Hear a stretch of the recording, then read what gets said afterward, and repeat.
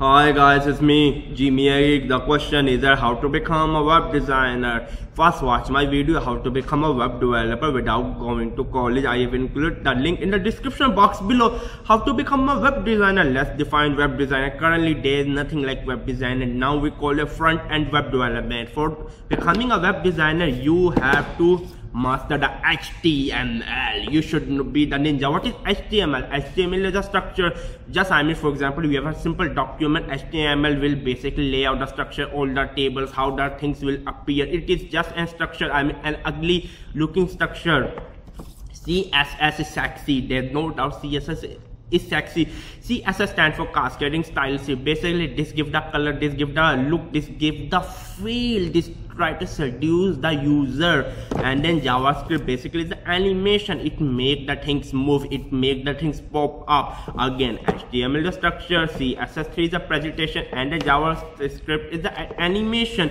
To become a web designer or a front-end web developer, you try to start slow. You have to pick some kind of visual book which will try to teach you like this kind of stuff. I love this book for the beginner. How much I recommend this book, even it's less. I want to praise this book whole day. Why I have recommended a lot of people, the guys who listen to my advice, and then they really thanks me a lot. I receive really good emails after recommending this book. That's why I'm recommending again, buy this book. This book is really awesome. Basically it is a visual guide. To become a front-end web developer or a web designer, my personal advice is that pick up some kind of HTML, CSS, JavaScript book. I'll just go to Amazon.com and just go to your local brick and mortar store. You can go to web design corner and find out some book.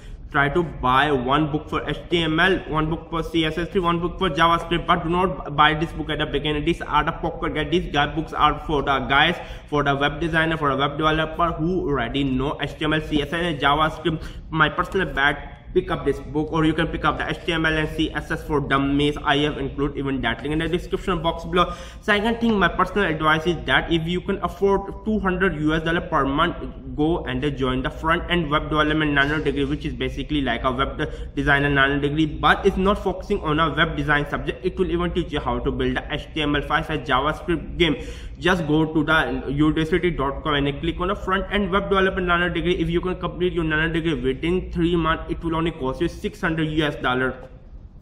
So in conclusion, that to become a web designer or a front-end web developer, basically there's two terms. One is called web designer, one is called web developer. But web designer basically have to know CSS3 and HTML, and do not argue with me in 2015. JavaScript is really a must for a back-end web developer or just a web developer. He need to know JavaScript, HTML, CSS, but he need to be master at a one or a back-end language. Do not get it dirty. I'm not talking about that back. I'm talking a back-end language like PHP, Ruby on Rails, or Python.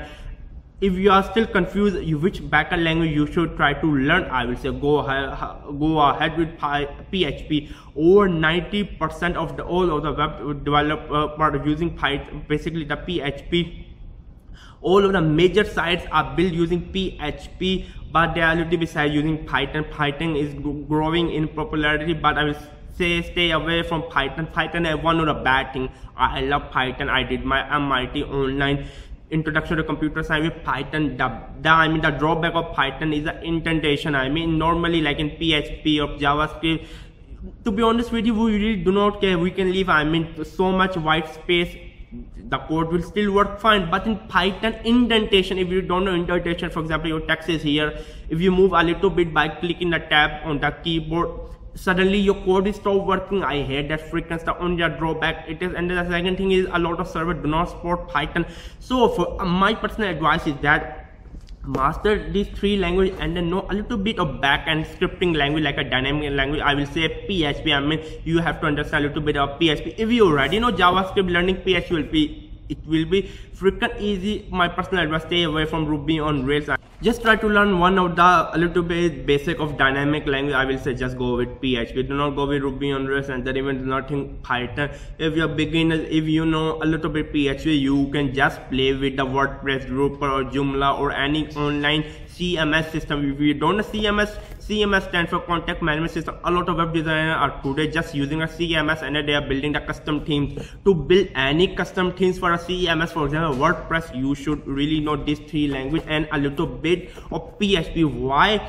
You really don't need to know advanced PHP to build a custom theme, because the CMS will be handling your PHP by itself. You only need to just give a template which you have to design in CSS, HTML and JavaScript. If you have basic PHP knowledge, and then you are gold, you are basically a ninja.